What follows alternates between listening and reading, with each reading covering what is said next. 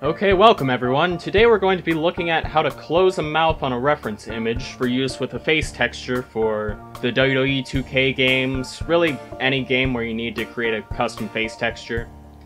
So a quick disclaimer before we begin. This method works on mouths that are slightly open like this, but not like fully open, and I'll try to show an example on the screen so you understand what I mean, but there's a different method for mouths that are open really wide as compared to something like this. This video is going to be focused solely on ones like this that are a quick and easy fix if you've got Photoshop. If you don't have Photoshop, there's a number of free alternatives out there in browser programs such as Pixlr and Photopea. I believe Photopea has a lot of the same features as Photoshop, so you may be able to do it one-to-one there. But, you know, look around, see what you like best. So let's begin. As you can see here, we have a reference image of Priscilla Kelly, or whatever her WWE name is.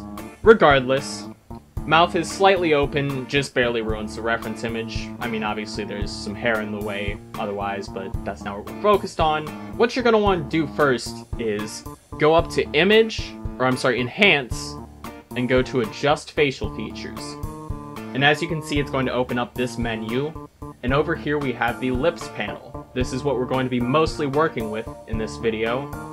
So we have a few options here: smile, height, width, upper lip, lower lip, so on and so forth.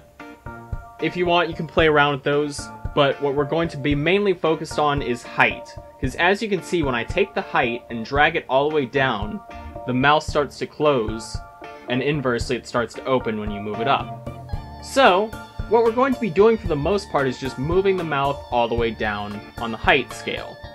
And what you're going to want to pay attention to is the width of the mouth as it closes, as well as the size of the lips, because you don't really want those getting distorted. So, ways you can do that is first start by taking the height all the way down. And if you notice the mouth is getting a little bit smaller horizontally, you can bring the width up a little bit. If not, you can just leave it be. If the upper lip is getting small, you can increase that. The lower lip is getting small, you can increase that, or decrease it if it's getting too large. But we haven't done a whole lot to it yet, so we're just going to start with the height all the way down. So go ahead and accept that. And we're just going to repeat that process a few times until the mouth is mostly closed. So once again, we're going to pull the height down. And we're probably going to do that about one more time, just to make sure. And we'll adjust the lips on this one. So make it a little bit wider, give the upper lip some size, not a whole lot. Maybe adjust the lower lip a bit. But that's about where we want to be for that step. But as you can see, it's not fully closed yet. So what we're going to want to do at this point is duplicate this layer so we have a safety layer underneath.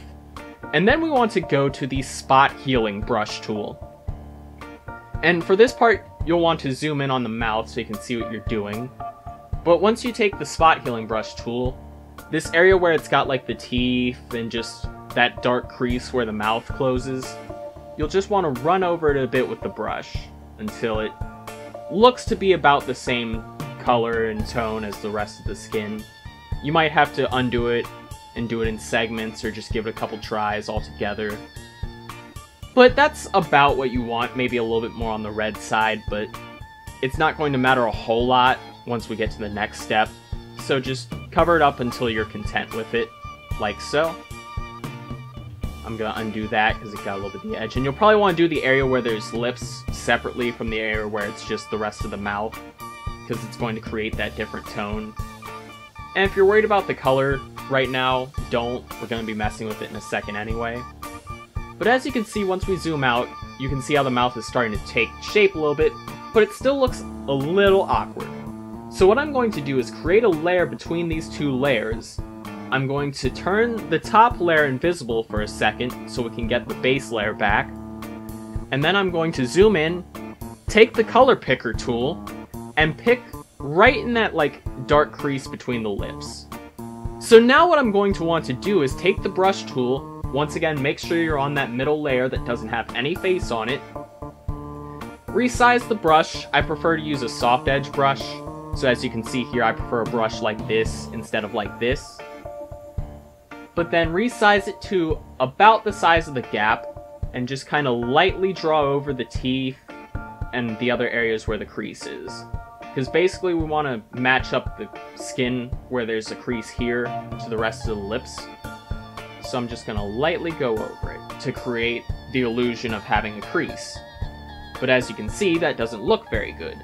So I'm going to turn our previous layer back on with the skin, and then I'm going to go to the opacity and lower it to roughly 50 to 60%. There's no exact measurement, just kind of feel it out.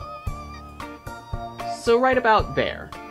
And as you can see, for the sake of a texture or anything like that, it looks like a closed mouth when you compare it to the original image.